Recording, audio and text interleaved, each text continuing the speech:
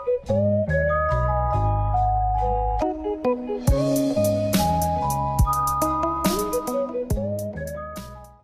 guys, Tech James here. In this video I will be showing you guys how to fix corrupted or invisible PS Vita bubbles on your PS Vita. So this is actually kind of annoying. As you can see, I've actually got a few of them right now. My tweak box bubble is just in the middle of nowhere. If I hold it to select it and drag it around, it's actually going to move these invisible bubbles around, which I can't actually see. Even if I stick this on here, it's still going to say this screen has got some applications on it, even though we can clearly see it doesn't.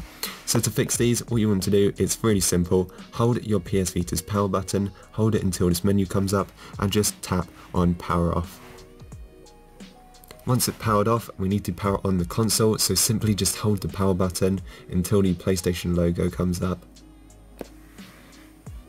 Now the first time you power off your console, when you have these corrupted bubbles installed, scroll down to where they would be and you should be able to find them. So here I just have one. It was a game I tried to install and it just didn't work properly. So what you do, hold it like normal, click on the three dots and just click on delete. Now just tap on OK and it should be able to delete it without any problems. We can now click on the X button up here and our screen is now gone and our corrupted games have been deleted. So that is pretty much it for this video. I just wanted to make a really quick one. It's really simple, but I have actually got this question before, so yeah, might as well make a video. So if you guys enjoyed, make sure to like and subscribe, and I will see you guys in the next one.